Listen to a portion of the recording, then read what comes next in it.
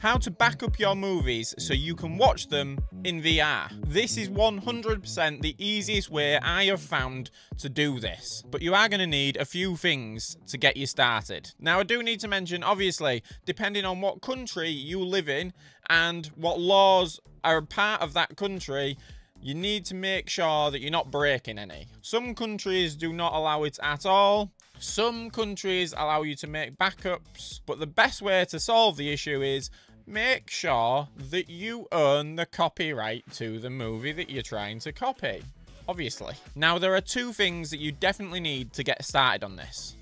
One is a Blu-ray DVD rewriter or recorder, or just generally a Blu-ray DVD player that attaches to your computer. And then there's the software. Now, I'm going to use DVDFab because I have found that they seem to be the best software out there to actually do this. I've tried quite a few, and unbelievably, this one seems to just do the job. The rest, I seem to have problems with actually the movie not working out right, the quality, just generally things went wrong along the way. Some just wouldn't play whatsoever. Now, DVDFab allows you to do it in two ways. You can make an MKV file, which is a good quality 3D movie, or an ISO file, which is the best quality you're going to get from your DVD. Now, there's only one problem with the ISO file, and that is the fact that there's one player that only supports ISO files, and that's 4XVR. The rest only seem to allow MKV files, so this might sway you into just using MKV, but if you really want the best quality, you kind of want ISO. But I'll show you how to do it with both. The problem if you want both is that you're going to have to buy both, whereas if you're just going to use MKV files, you can just buy the DVDFab Blu-ray Ripper rather than the copy. The Blu-ray Ripper does allow more formats, so you can do MP4, but if you're going to want 3D movies, you're going to want MKV or ISO. But it still does give you an option. You know, you've got more formats to record, so if you're wanting to use it for anything else, the Ripper might be the option. Basically, the copy is just the best quality. It is bigger files, again, so you might want the Ripper. It's just down to you. I bought both on a bundle, so that is also an option. You just got to wait for the best deals to come about, and they seem to come quite often as well. So first, you're going to want to go to the download center on DVDFab. The link is in the description down below. I'm going to show you how to download this on Windows and install it and everything, and you can do this on Mac, but I don't have a Mac. I'd advise downloading it first. You can then do a trial. The trial does allow you to do 3 different copies of Blu-rays that you want to do. And that's 3 different copies of a Ripper and 3 different copies of a copy. So on the download center, go to DVDFab 13 and click free download for PC. Once you've clicked the download button, it'll take you to this page, which is thanks for downloading DVDFab. Now you have 2 options. You can go to your downloads folder in Windows, or you can just go to the top right hand corner, which is what DVDFab suggests, and to be fair, it's what I'd suggest, especially if you're using Chrome, and just click on the downloads folder icon. If you just double click on that file, it will start to install. You'll then just need to click the click to install button, and it'll start to install. It shouldn't take too long depending on your computer, but I will speed it up for you just to get on with the video. And once it's complete, it'll open up. And as with most software these days, especially if it's downloaded from the internet, Windows Defender will try and block it with a firewall. You just need to allow access. You then come to the welcome screen, and you've got really 2 options. You can try it or you can buy it. If you've already bought it, then you can authorize it.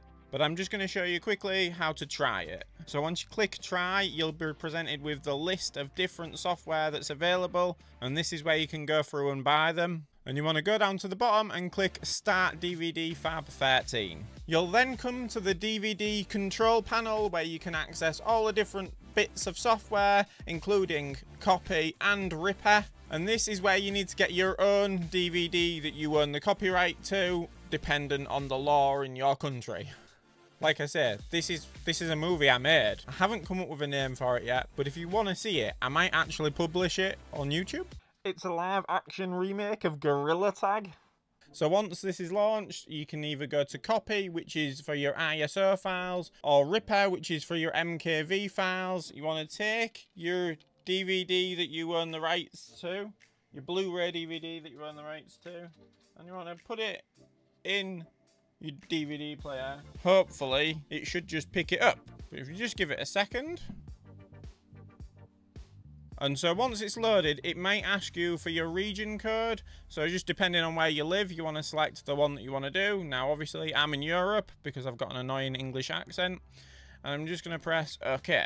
Now, because we're doing 3D movies, you want to make sure that you select 2D and 3D. And then depending on what the actual quality of the video you want to select one of these. Once you've selected one of those, you'll then get presented with this. And you just need to double check, make sure that you've got the 3D one there, and then select OK. Now the next step when it comes to the MKV one is you want to make sure that you're selecting the place where you want to install it, or where you want to save it. And this just depends on where you've got it set up. You can do it anywhere you want to. I've got it in the DVDFab, DVDFab 13 output. I'm just gonna leave it as that. That's fine for me. And then once you've picked all your settings, you just want to click Start. And then it will just start to do the thing it needs to do to copy all the files to the computer. Obviously, you need to make sure you've got the space on your computer to do this.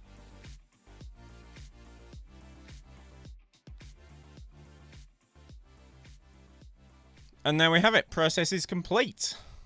And it's the same when you wanted to create an ISO file. What you want to do is go to copy. So once the disk is loaded, you want to make sure that this toggle is ticked, so it's ready to start. And then you want to go down to the bottom here. Now, with an ISO file, what it wants to do is save it to a disk, but what you actually want to do is save it to your hard drive.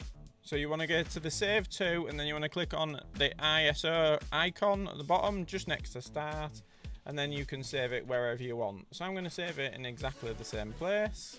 Click Save, and then you'll see at the bottom, it's saving to that instead of the disk. You want to make sure that it says Blu-ray 3D, so you can go to your advanced settings. You can keep the protection that you've created for your disk, or you can not, depending on, you know, what you want to do. Click OK, and then click Start. And the process is exactly the same, so I'll do that. And then it'll start to copy or clone, depending on what you want to call it. But the actual software is Blu-ray Copy. And then it'll just start to process it. And there we have it. And that's it, the process is complete on that one. Just want to click OK. And then it's just a matter of finding your files and transferring them onto a USB-C memory card. I'll put that in the description down below, along with the Blu-ray DVD player, and that should be enough to get you going. In the next video, I'm going to show you what software you want to be using on your Quest or on your Pico headset to actually play the movies. So check that video out just here.